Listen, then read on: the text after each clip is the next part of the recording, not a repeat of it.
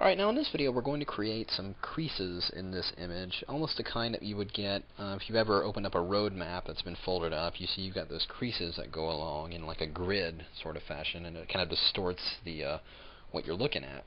And we're going to create that on this image here. And the first thing I need to do that is I'm going to create a new layer. And I'm also going to bring up my rulers so I can see them. Go under View, down to Rulers. And I'm going to place some guides on this document that will be the base of where each fold occurs inside this area here. And I'm just going to grab from inside the ruler here and just drag a guide out, and I'm not placing them in any particular place. Just kind of randomly placing, almost as if you were actually folding something. It's not really precise. Right about like that. Now, making sure we're on our new new layer, I'm going to grab my marquee tool here. I'm just going to drag a selection, and once you get close to the guide, it'll actually snap to it, and you can make sure of that by simply going to Snap to Guides. Make sure that's checked. Then I'm going to get my gradient tool, making sure we're going from a white to transparent. Then I'm just going to kind of start. If I start right on the edge here, it's going to give me a 100% at the bottom. I just simply want to get a little bit of hint of a gradient here, so I'm going to start a little bit beneath the selection and just kind of drag it in just like that. And there you can see just like that. Then, going to draw a selection on the bottom. Again, it will snap to that edge there. This time I'm going to use a black with that gradient tool, starting above it just a little ways, dragging that gradient inside just like that. Then I will deselect. Now I'm going to take that marquee tool and select this inner box on the top here. Just going to take that gradient tool, once again drawing with black to transparent, just going in from the side here, coming in from that outside area. That's a bit much. Let's undo that, try it again here. And we'll come in from this side as well. And simply deselect, Command or Control D. And I'm just going to select this square here. We'll use that same black to transparent gradient, and we'll draw in from this side, doing just like that. And we will do the same right over here. Draw in a gradient. That's a bit much. Let's do it just like that. Now, I'm going to select this lower box right here. And just like we did up here, we brought in black from each side. We're going to do the same thing, but with white. Coming in from that outside area, just drag in a little bit. So we're getting a subtle hint of that white there. And then deselect. I'm going to go ahead and turn off my guides, since I don't really need them right now. I don't want to clear them, but I just want to get them out of my view. So I'll just turn them off.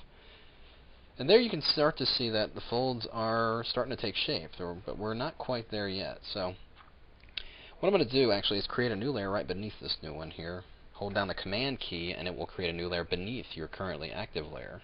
Just like that. I'm going to bring up my fill dialog, Shift Delete or Shift Backspace, and fill this with 50% gray. I'm going to go back to this gradient layer here, and I'm going to apply just a slight blur. Go to Blur, Gaussian Blur. Do like a 1 pixel blur. Will actually work pretty good. That's okay. Now, I need to save this as I see it as a displacement map. So I'm simply going to go under File to Save As. And we'll get this big dialog here. Let's go ahead and make sure we're on the desktop here. I'm going to call this DISP1. And we'll save it to the desktop. And I'm going to save it as a copy. And turn off layers so it'll save it as a flattened copy, as a PSD document. And we'll just hit Save, which replaced my old one there. Now, with that saved, I no longer need this gray layer here. And I'm going to go ahead and merge. I'm actually going to duplicate this because you never know when you might need it again. I'm just going to turn that one off. This copy right here, I'm actually going to merge it with that background image by pressing Command or Control E. So that is now on its own layer. I'm going to double click that background layer to create a transparent layer of itself. Now I'm simply going to filter to distort, and we'll go to displace. Now we're not going to give it a tremendous amount of displacement here because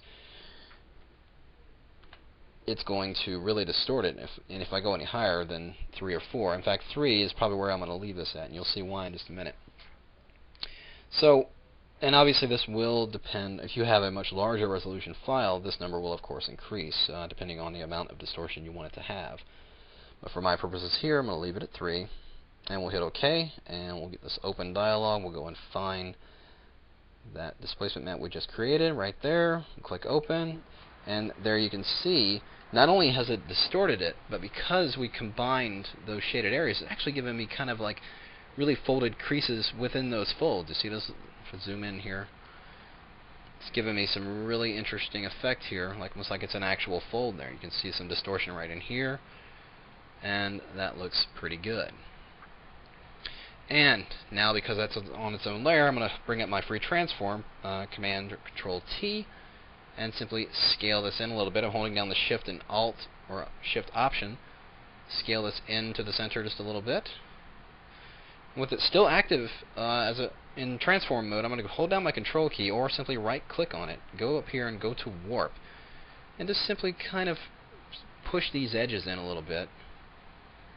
Give it a little bit more distortion, like it's an actual, folded up piece of paper.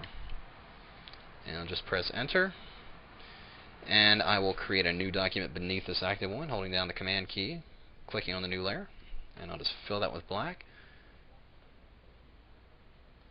And there you pretty much have it. Really cool folding paper effect. Now, if I wanted to do it, enhance it a little bit more, if I go onto that map image, I can go to Filter, to Liquify. We'll bring up this giant window here. Let's scale this in just a little bit. Now I can't get you the whole view of the window, but you can see what I'm doing here. If I'm going to select this move tool right here and keep my brush pressure really low, about 25, I can just push these edges in here where the folds are kind of going down, just to give it a little bit more depth. Like it's really kind of folding in, pushing in a little bit. And let's hit OK. You can see those edges if I undo it. You can see right around in here. If I undo that, you can see it just makes it a little bit more believable as a folded piece of paper. So there you have it. Applying fold creases to practically any image.